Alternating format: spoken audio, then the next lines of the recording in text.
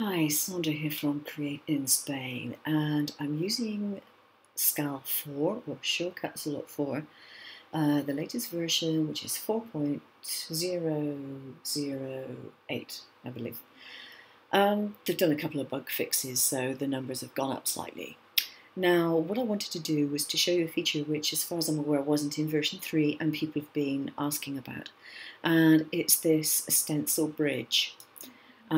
A useful function. If you like doing stencils, you're going to really love this one. And it's very, very simple to use. Now I'm going to take a normal bulky font, but it's not a stencil font. And I'm just going to click. Let me see, what have I got? An O, and a Q, and here we go. And I'm going to make this bigger. Okay, nothing like being able to see things properly. Now, as you can see, nice bulky font it is, but it is not suitable for a stencil because if you were to cut this out, you'd lose all the middle detail. So you just have the outer shape and you'd lose that middle ring that makes it a proper letter. It's as simple as that. Now, you can use any font you like, pretty much, I think, to do this. And it's very, very simple. You click on the Stencil Bridge. And up here you get a Stencil Bridge size, and you can go up and down and change the size of it to your particular taste, or indeed to suit the size of the text that you're doing. This is quite big text. And all you do is you click and drag, and you put the bridge where you want it. And in a second, it will cut it out. There we go. So that will cut out and make that a proper stencil letter. It takes a few seconds to work it out, but nothing too drastic. I'll put one here.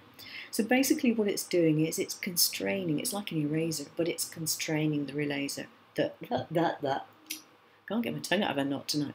It's constraining the eraser to a set size, or at least a set width. You can make it as long as you like, but the width is constrained. Do another one here. Doesn't matter how long or how short you do it, as long as it goes through the outer line. There we go. Don't need one on the end, don't need one on there, but we could definitely do the one on the B. And so put one there, and I'm going to put another one. Come on. That one didn't quite work, did it? Probably because I was impatient, it was still doing that one. So let's go back a minute, see if I can go back. Go undo.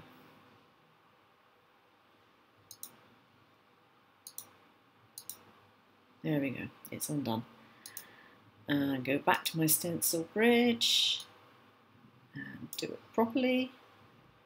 And wait for a second, there we go.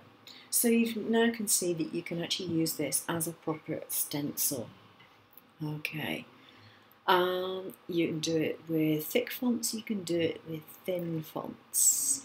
If I show you a thin one, whoops, gone past the one that I was thinking of. I'm looking for something that's Simply Glamorous, I think it is. I've just got a thin one. Here we go, Simply Glamorous. And pick a letter, I'll go for a D. Okay, going to make that a lot bigger because you won't be able to see it properly.